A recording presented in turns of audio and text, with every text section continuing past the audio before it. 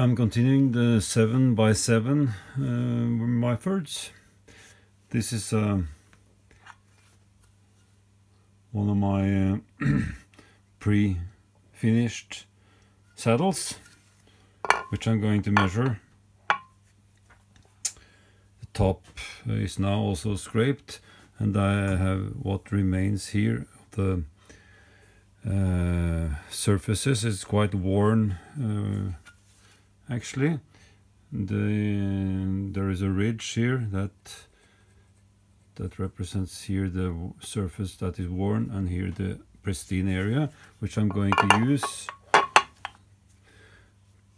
to locate and measure the wear too. So I'm zeroing the indicator here at the unworn here. Should be able to see the 0 there. And now this is the front, of course, to the operator. So here I would expect most wear. And if I go down here, I see I have, well, what is it? 6 or 7 hundredths of a millimeter. And I can go over here. And of course, having set it up now on these parallels, I know it's flat. So I've indicated here, I know it's flat.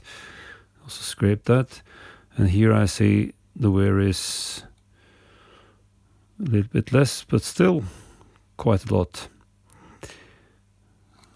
About 3 or 4. So I go over here to measure. And here I'm measuring something like 8, 7, and then over here, which surprisingly had the most wear.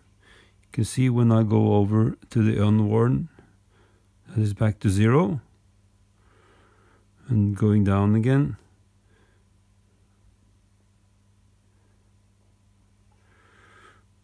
15 hundredths, and that is on the I call it the trailing edge underneath here. So how this can become so worn is probably, well, not a mystery, but something special. But anyway, then I know this needs to be, in my case I will grind it. No, I will mill it down, because I've already thought I would use the time to build it from the it's narrow guide to the wide guide. So using this longer distance here, or way surface, instead of this shorter here, to guide the saddle. The distance I will then inadvertently move it will be corrected, so to speak, brought back again with the strip of Rulon at the rear edge there. While on this side, and the gib will ride, so it's guided by the Rulon here, which I will then scrape, and the gib, and the Rulon will be scraped so that I have a little bit of toe-in angle, so that the saddle will be, what is it? This way. This way. So, this way. Instead of being perfectly, I'm exaggerating of course, that way it will be a little bit like that. So you have a small, let's say half a hundredths, or a hundredths of a millimeter, maybe 100, so a little bit more of that distance difference. So it's thinner at that end and thicker here, meaning that when you face, it'll face concave, flat, so like a dish shaped. As I said, I will mill down here so that these will be milled down, and I have to mill down 15 hundredths or even more than that here and here. And then I will decide whether or not I will grind it or or I think I'll put on Rulon on this one. And some, I think with lesser wear, I will just grind and then scrape oil pockets. Somehow I have to use my flaker sometime also, so maybe I will show that on some of these. Now I've mounted the crossslide in the vise and clocked it up, so that it is only a matter of arranging the head around and mill a slot here. So this for this milling operation, I plan to use either this guy here or this, so that I plunge cut down here or here. Actually, I may use that one, as I see that that is more suitable in width. It's apparent that that is better than this one. This will be a little bit, well, I have to take one side first and then the other.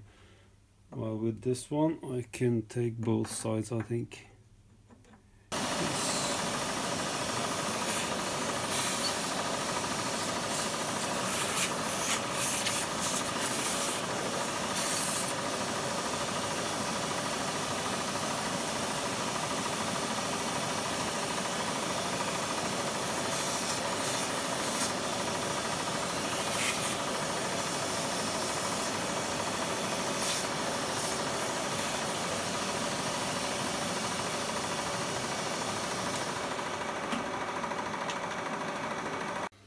I try to cover up as much as possible of the waste there, so and now I will take well, how much do we need to set down? At least we set 0 here, and on the DRO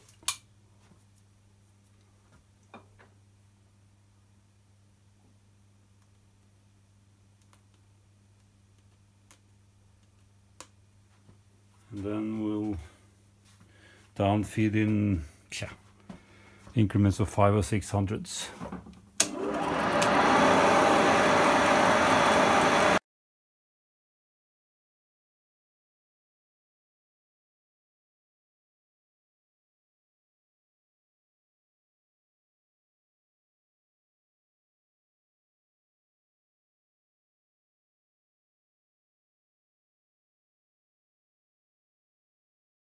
Now you see it's all flush. Oh, and almost ground finish. And then I'll do the same over here. Oil groove removed. Have to dig another one, of course. I may have taken off a little bit in excess of what I should have done, but as long as I know what I've taken off, I will be okay.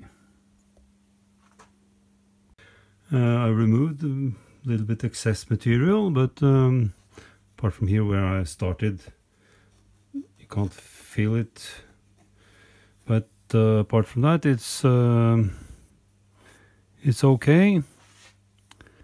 So it's quite fine milled surface.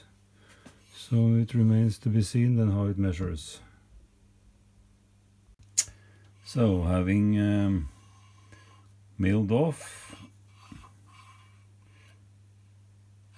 just ascertain that it's flat.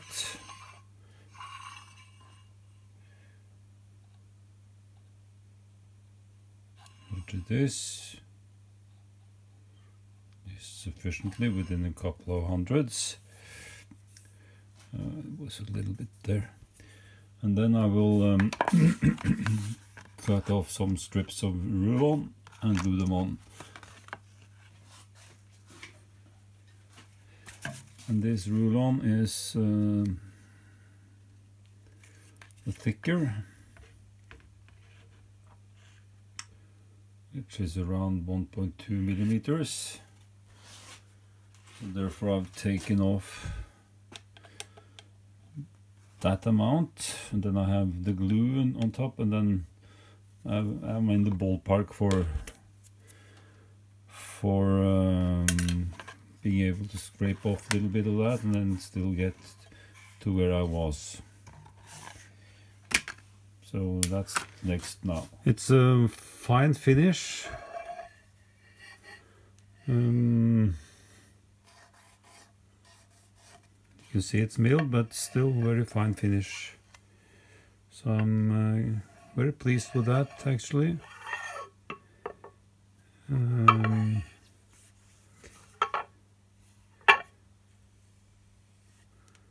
It's almost a little bit ripple down here, but anyway, and here is a small mark I wouldn't take off anymore.